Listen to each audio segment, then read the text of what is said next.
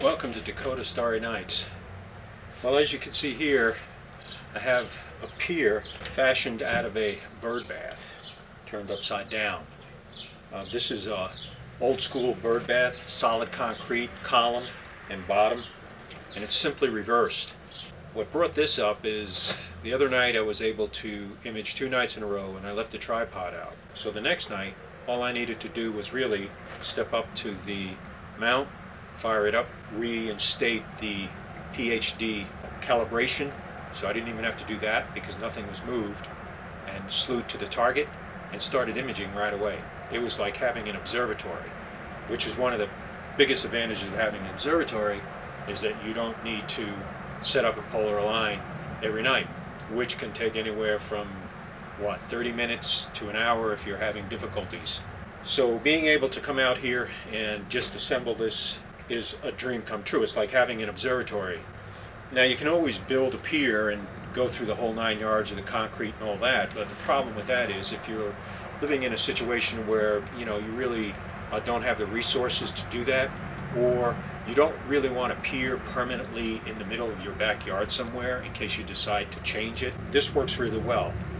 With the gravel base, it distributes the weight, keeps the water away from it so you won't get heave and thaw. The weight is substantial enough to where it keeps this nice and solid and damped down. So it's really like a portable pier, as it were.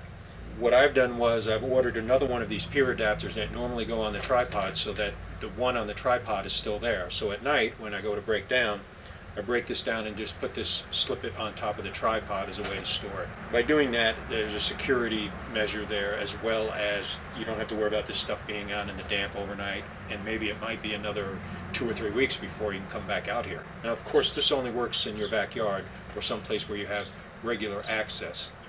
If you do decide to go out to a dark site, you still got your tripod, but if you're imaging in your backyard, you're able to do that.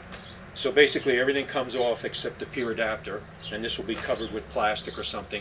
It is aluminum, so it's not going to rust, so that's not a problem. And that's as simple as it gets, really. Be sure to use the real small pea gravel. You don't want the real big gravel. This is 1/4-inch pea gravel.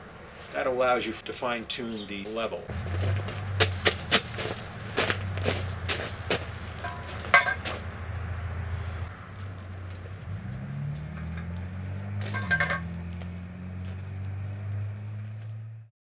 One thing I did was I had polar aligned this in this particular spot and put a stick up there. I could look where the polar scope would go to, so that when I set this down, I'm kind of roughly into a line.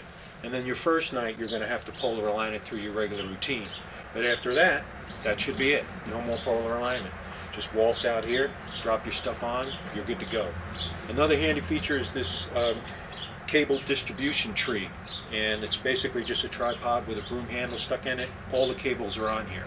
So basically you just bring this out and plug in your camera, your guide scope, and your power, and that's it.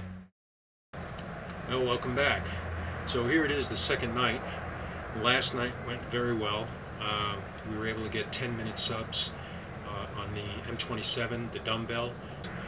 Before I started though, I did put this brace on the pedestal right over on the north side where the counterweight swings.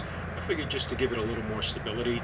The other thing, guys, if you find one of these older bird baths that are solid concrete, you got to be careful moving it around. I'd say it weighs way over 100 pounds, and they're typically joined together with a bolt at the bottom with the dish and the column.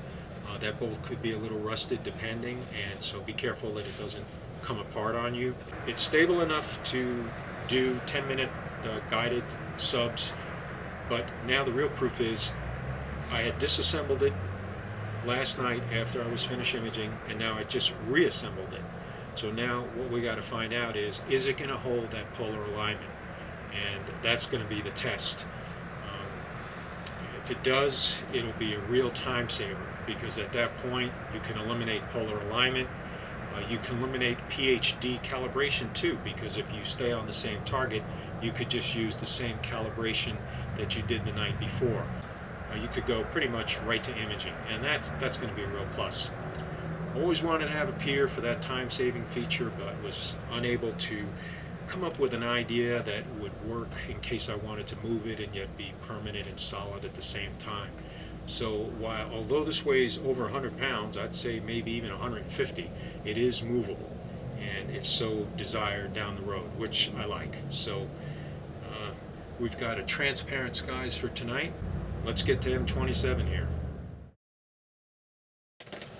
Alright, it's dark. Polaris is up and the scope is in a counterweight down position. We're going to do a cold start. We're going to go to Pier.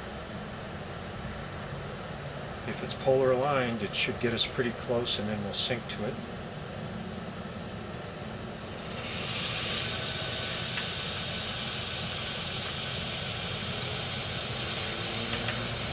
And we are right there.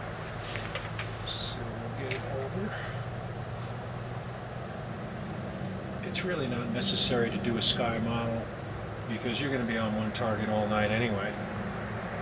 If you're doing visual work, then the sky model certainly is necessary, but not for imaging. Okay, so there's Pier centered in the camera view. So we'll go to menu, align, synchronize. So now we're synced on Pier, so the scope knows more or less where it is. Now we'll do a go to a catalog object. Okay, now I'm going to do a 5-second preview to see where we are. Yep, I think we're there. Yep, there we are. We just need to come over this way and down the frame of shot. Okay, we're in. And now we'll start our PhD. We will use last night's calibration. Okay, so let's pull one in. 600 seconds, 10 minutes.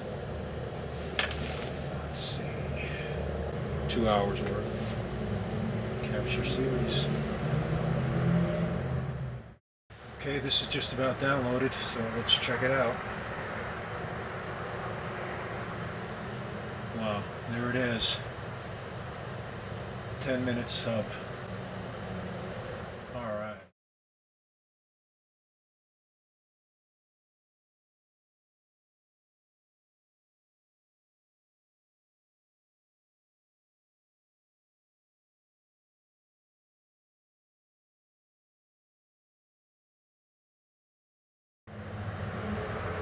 Okay, well that about does it. If you like what you see here on Dakota Starry Nights, give us a thumbs up. We'd appreciate it. Clear nights, and thanks for tuning in to Dakota Starry Nights.